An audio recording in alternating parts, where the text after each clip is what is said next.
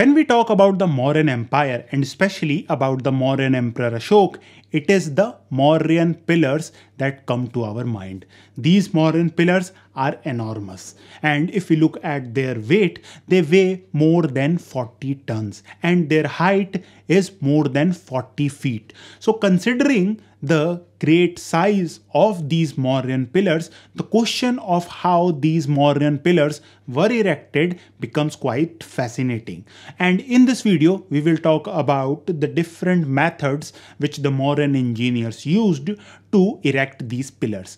But before talking about the methods of how these pillars were erected, I think it is important to discuss what makes these Mauryan pillars unique. Now what we see is that the Mauryan pillar is quite different from the weight-bearing pillars. So weight-bearing pillars generally are part of a structure.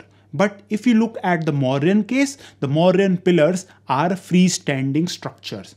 Another interesting point that differentiate these two kinds of pillar is that the Mauryan pillar is made up of a monolithic stone.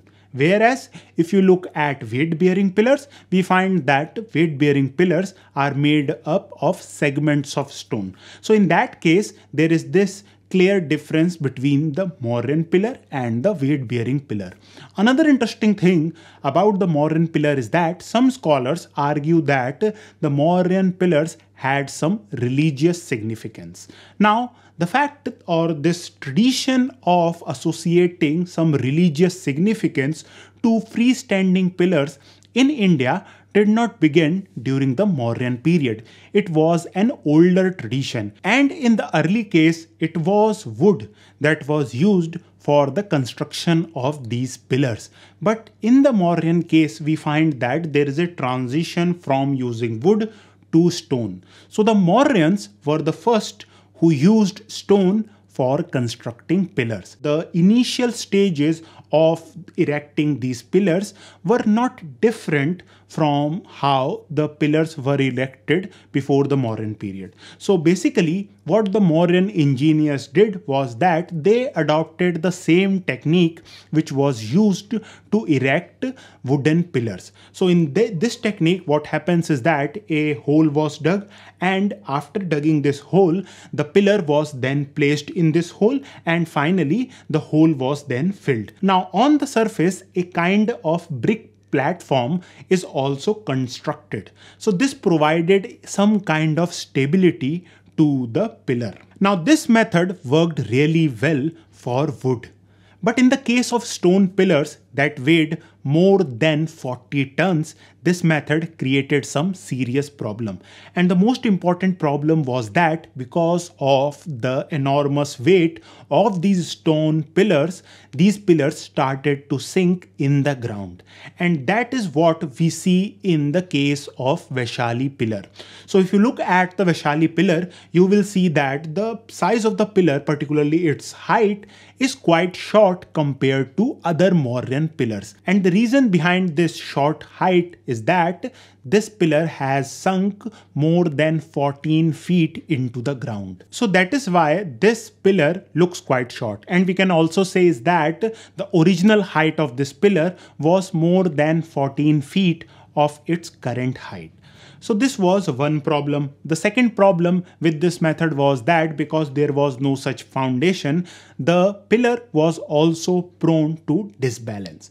So these two problems were there with this method. Now these problems were also noticed by the Mauryan engineers, and to solve this problem they created a new method which involved a foundational stone slab.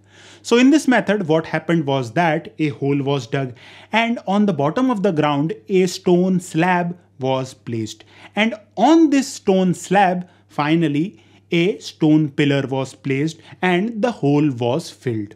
So because of the placement of stone slab, we find that the problem of sinkage was solved. The size of these stone slab was also quite large. To give you an example, the stone slab that was found from Lauriya Nandangad had the size of 7 feet by 7 feet and it was 10 inches thick.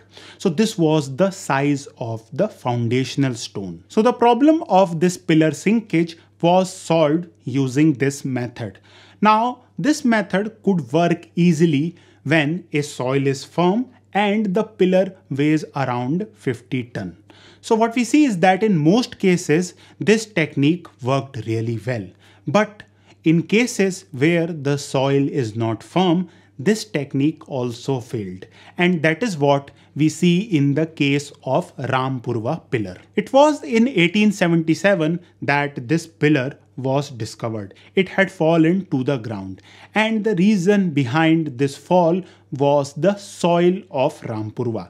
The archaeologists who were working on the excavation of the pillar described the subsoil as quicksand with clay. Now this is the worst kind of soil which you can think of if you want to erect a pillar. The quicksand will create a disbalanced surface for the stone slab, and if there is a strong wind, the pillar will get disbalance, which would lead to the tipping of the stone slab, and finally we find that the stone pillar would fall to the ground. Now this is what seems to have happened to the Rampurva pillar itself. So to recreate how this pillar fell, it appears that soon after the placement of this pillar, possibly within a century, there was a flood-like condition. So because of this flood-like condition, it made the subsoil lose whatever firmness it earlier had. And along with this flood-like situation, we find that there was possibly some strong winds as well. So because of the strong winds, the balance of the pillar began to shift a little. And since the soil was also loose, we find that the foundational stone also began to tip. So because of the tilting of the foundational stone and also the tilting of the pillar lost its balance and it fell to the ground. So this was the primary reason why we find that the pillar of Rampurva fell. Now another minor reason behind this fall was the fact that the balance of these Mauryan pillars was not that great. Now this disbalancing tendency of the Mauryan pillars is aggravated because of the capitals that were placed on them. So according to most scholars who have worked on these capitals, they argue that the Mauryan capitals were not designed keeping in mind the distribution of the weight. So in most cases, the weight of these capital is above the shaft. And because of this, we find that there was this tendency or the danger of the Mauryan pillars tilting a little.